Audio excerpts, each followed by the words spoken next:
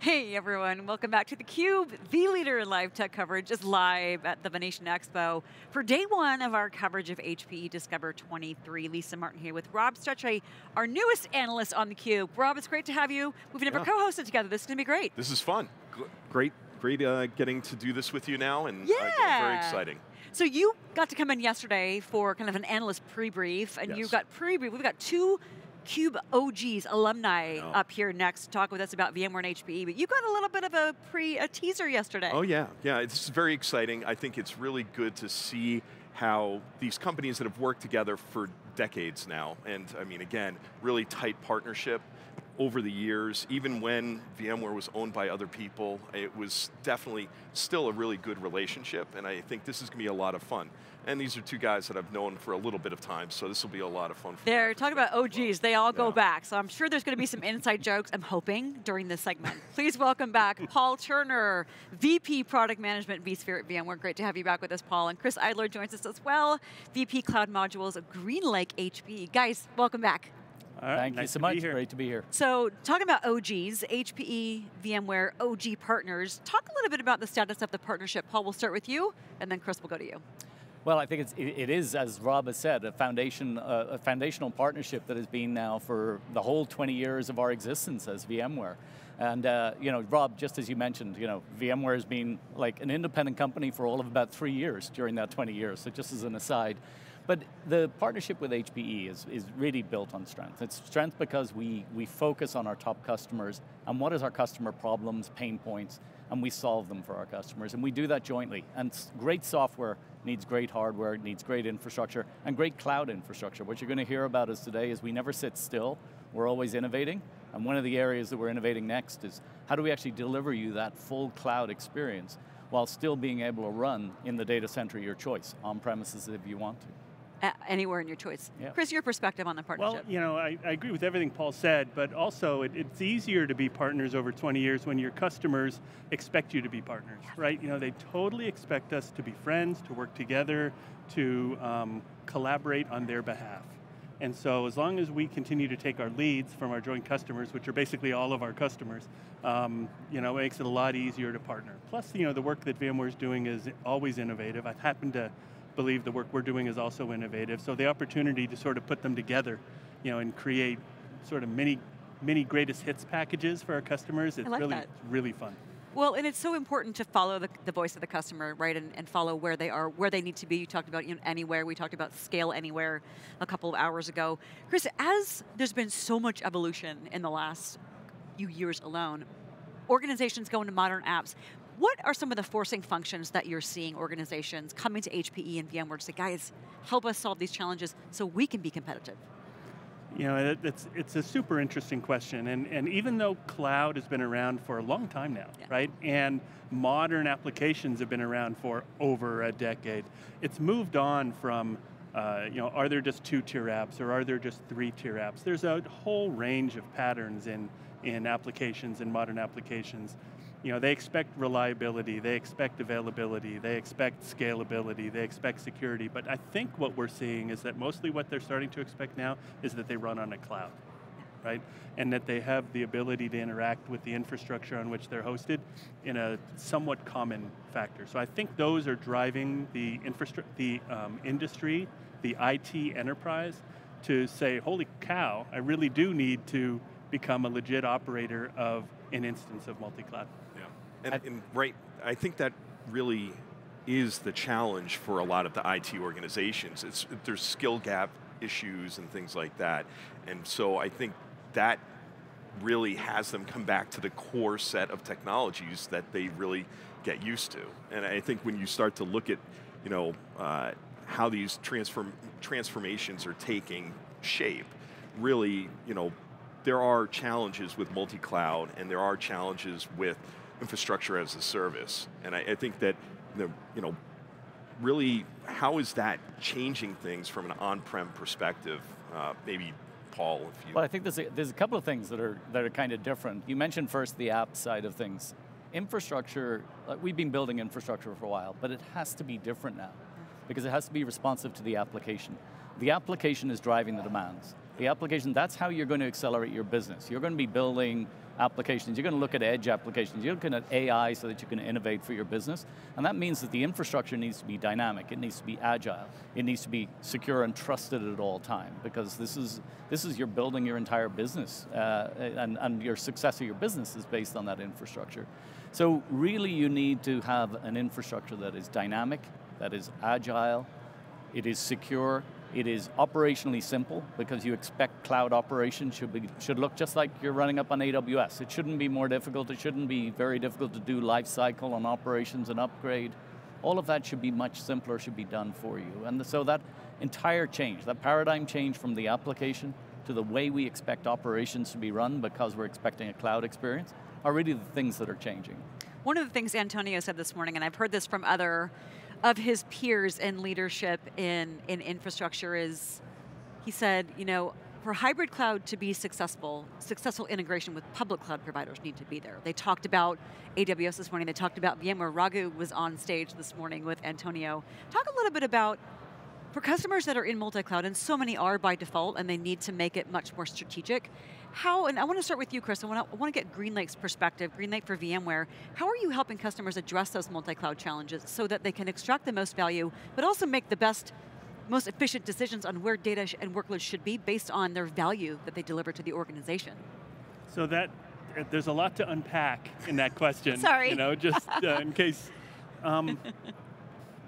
One of the things that HP does, first of all, and then I'll narrow it down to talk about the HPE GreenLake for VMware VCF offering, is customers want choice, right? So they will have choice. They have choices of offerings from HPE, ranging from private cloud enterprise to our strong suite of offerings with VMware, and we're even partnered there. So, so first thing is continue to offer choice. But now what do we do with HPE GreenLake to enable cloud?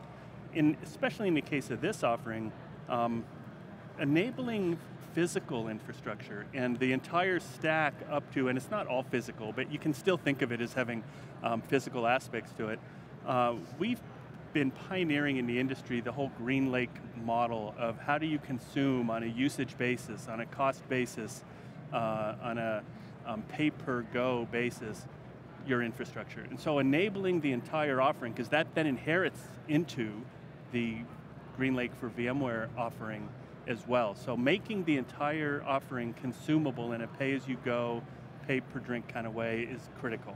Now we've done multi-cloud integrations in some of our other offerings as well, but in this case, this offering is really targeting the VMware-centric user, right? So I think, Paul, maybe if you wanted to talk a little bit more about what you enable for well, I think if you've got now an infrastructure that you're able to deploy anywhere, and you're able to deploy into your data center HPE managed infrastructure, what you're layering on top of that now is our full VMware Cloud Foundation, which is a full software-defined IaaS stack.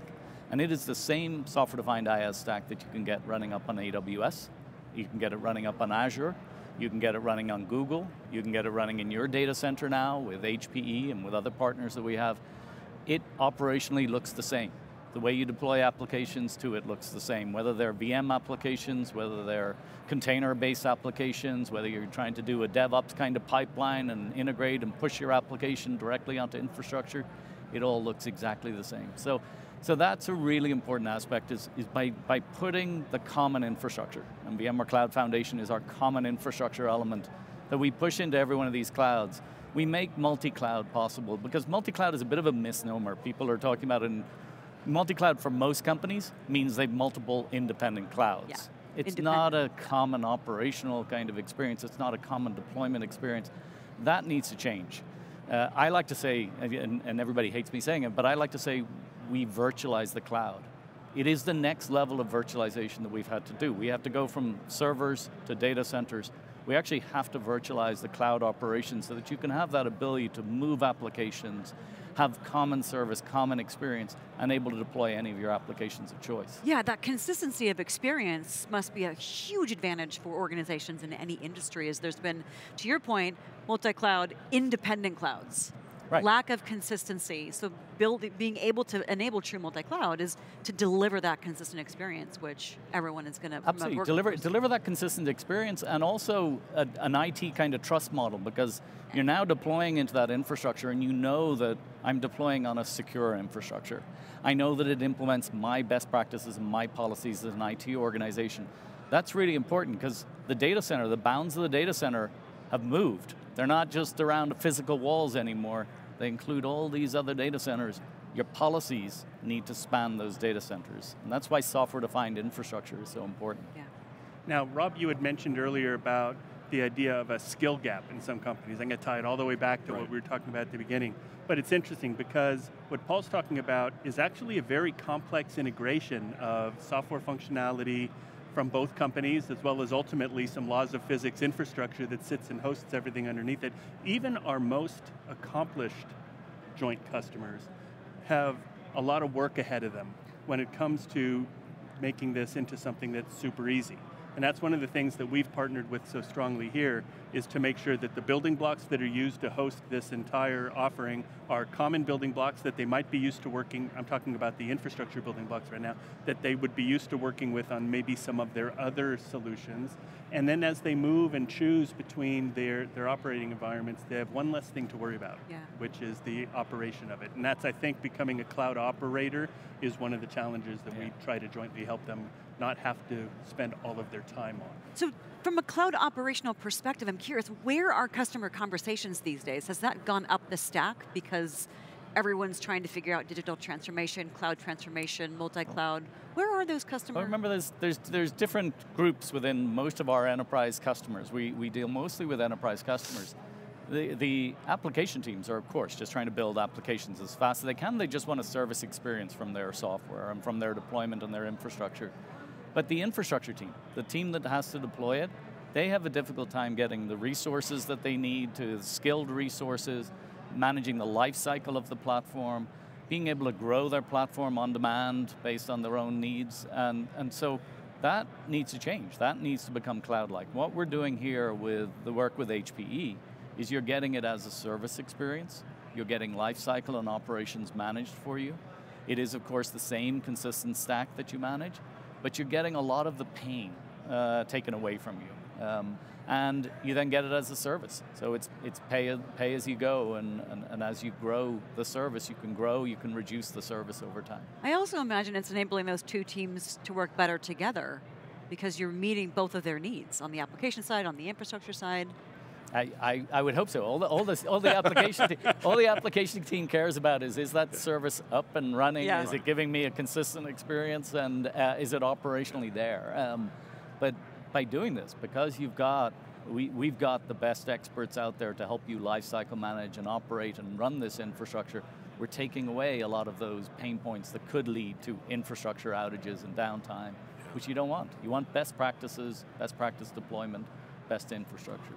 It is, and it needs to be durable, right? And it needs, so one of the things that we've made sure to include in this offering is that it's a fully managed offering across its entire life cycle. So not only is it quick time to cloud, I guess, maybe, I don't know if that's a real term. Quick time to cloud. Time to cloud, I like it. You know, and but it's also an opportunity for us to use modern cloud techniques to have a pipeline of updates going into your stack that you don't even notice are happening as a user of your private cloud, but it's keeping it current, keeping it healthy, keeping it secure. I mean, that's where the ROI comes from investing in this type of deployment. And I think that those IT organizations have gotten used to this. They're buying from the clouds. I mean, they are.